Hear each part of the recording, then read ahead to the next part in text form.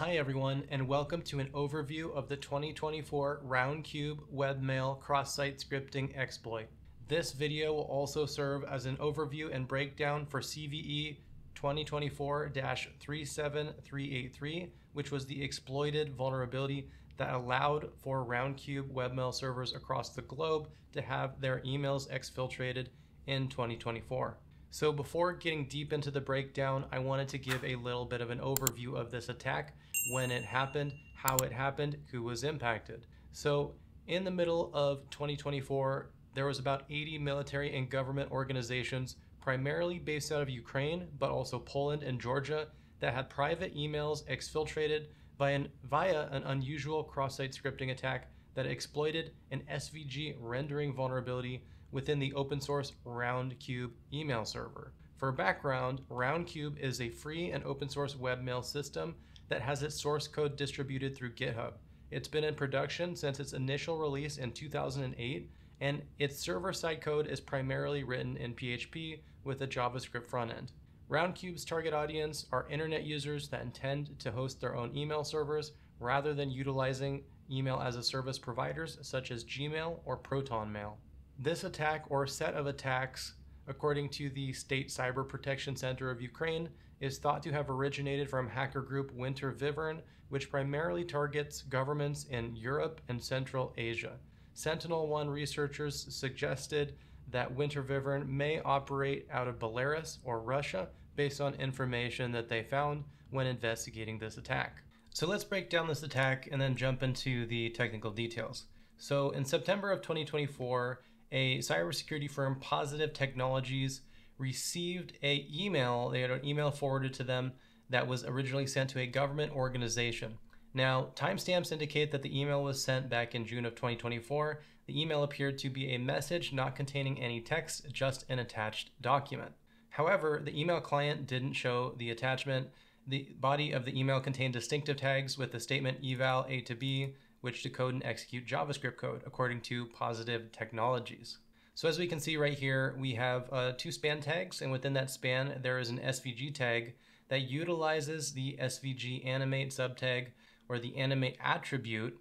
And within this, it has an attribute called values. And this is key right here because you'll see on the screen, values is followed by JavaScript :eval. And this brings us back to something called a scheme, and in particular, the JavaScript pseudo scheme. So interestingly enough, I actually wrote a blog post on this many years ago called Sanitized JavaScript Scheme to Prevent Cross-Site Scripting. So the way that web browsers work is they evaluate text that they find in the DOM. And they evaluate text and they look for certain things called schemes, which they know how to interpret based on the browser DOM spec, which is maintained by an organization called WhatWG. There's a number of browser schemes, many of whom that you probably already are familiar with, like Mail2, File, or FTP, and there's a few that exist for legacy purposes that are a little bit more risky to use and often present security risks. Some examples of that might be Gopher or JavaScript. And in this case, the JavaScript pseudo scheme was utilized in order to create a JavaScript sink for cross-site scripting within the SVG. So remember, when we're talking about cross-site scripting, we need both a sink and a source. The sink is where the code execution occurs, and the source is where the payload comes from. So in this case, both the sink and the source were this JavaScript pseudo scheme, and the type of cross-site scripting is stored because the JavaScript payload was stored on a server until the email was received, in which case it would be executed on a client device. The browser sees JavaScript, it pops open a new instance of the JavaScript interpreter, and immediately invokes whatever it sees within that JavaScript scheme.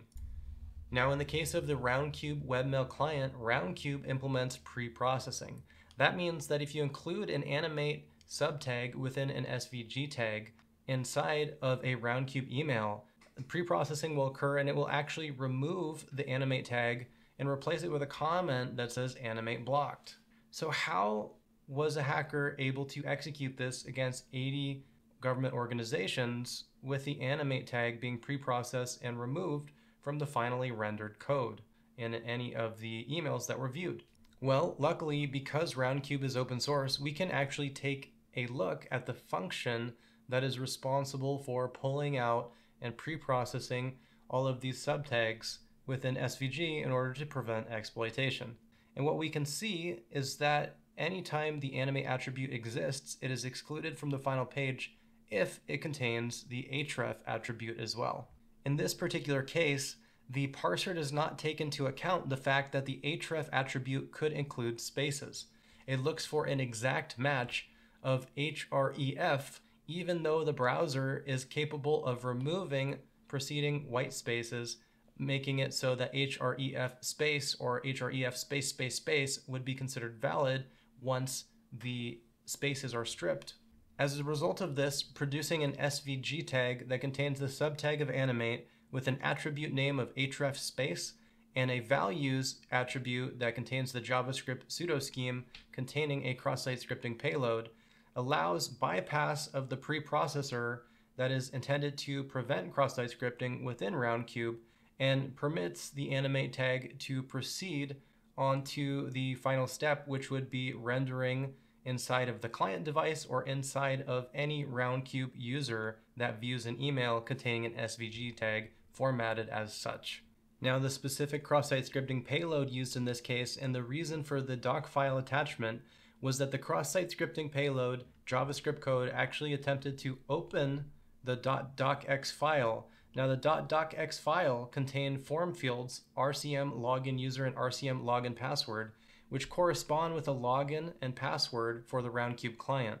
These would be added to the HTML page and displayed to the user with the expectation that the fields would be autofilled or that the user would manually enter the details in order to re-authenticate.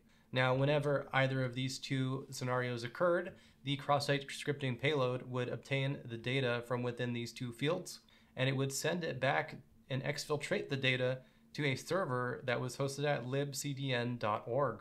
At this point in time, the cross-site scripting payload was capable of executing all of the currently in browser within the same tab and within local storage data of the Roundmail web client, as well as passing back the user's Roundmail web login if it was either autofilled or if the information was filled out by the user when rendered within the Roundmail web client. It happened to be, unfortunately, the case for a large number of government employees in these countries. So now that we know what type of exploitation took place and how it occurred, how could this have been prevented? Well, if you've read my book, Web Application Security, Exploitation, and Countermeasures for Modern Web Applications, you know that in the cross-site scripting sections in offense and defense, I speak about risks that you incur making use of advanced file formats supported by web browsers. Examples of this would be SVG, PDF, XML, blob. And the reason that these file formats and these data structures for storing file data in the browser are risky is because all of them have methods of invoking JavaScript script execution. And we all know that the majority of cross-site scripting comes from JavaScript script execution. So in this particular scenario, there's a number of things that Roundcube could do to ensure this never happens in the future. Number one, they could utilize a tool like Cure53's DOM Purify, and they could run the DOM Purify Sanitize function on all of the data that goes into these attributes. That would allow them to most likely, but not in all cases, detect JavaScript code when it's put into one of these sinks. They could also make use of some of the browser's built-in sandboxing functionality. One way of doing this would be to ensure that every single SVG image that is rendered into a email is rendered within an iframe with its own origin. And that way, same origin policy would kick in and it would limit the amount of damage that it could do if it contained a cross-site scripting payload, such that the JavaScript would not be able to traverse the DOM and access data outside of the iframe. That means only the data within the iframe that contained the image would be compromised. Another option would be on the server to convert SVG images to a more benign image format that's not capable of script execution, such as a PNG or a JPEG, which can be done through automated command line tools like ImageMagick.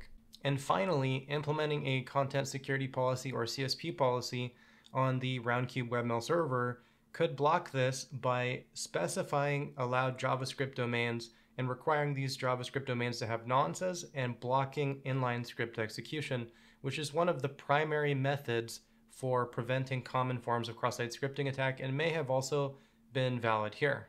I should, however, note that I have not tried the CSP option, and I am not entirely sure it works against inline JavaScript within the anime attribute of an SVG, although it does work against similar attributes that are present in the DOM spec, which you can find on WhatWG. So in conclusion, there's a few things that we can learn from this. Number one, cross-site scripting attacks still exist and still have a lot of potency out there on the web, but the cross-site scripting attacks that are being seen in 2024 and beyond seem to make use of some advanced browser functionality, such as these advanced objects like SVG, or prior I also mentioned blob, file, etc. And I think in the future we're going to have to look to these file formats with more scrutiny, and we're going to have to evaluate them and determine if we actually need all of this script execution functionality, or if there's some way we can just block it or bypass it on a global site or application basis so that we don't have to worry about any of these newly implemented or seldom understood or utilized features that are capable of script execution leading to a disaster like has been seen in these 80 government organizations throughout Europe and Asia. And that's all for this video. If you like this video, you're welcome to subscribe. If you have any questions, leave them in the comment section below the video. And if you want to learn more about application security from the perspective of myself and many experts that I've interviewed and worked with, consider picking up a copy of my book, Web Application Security, Exploitation and Countermeasures for Modern Web Applications. It is linked in the description below this video. Have a good day and stay safe.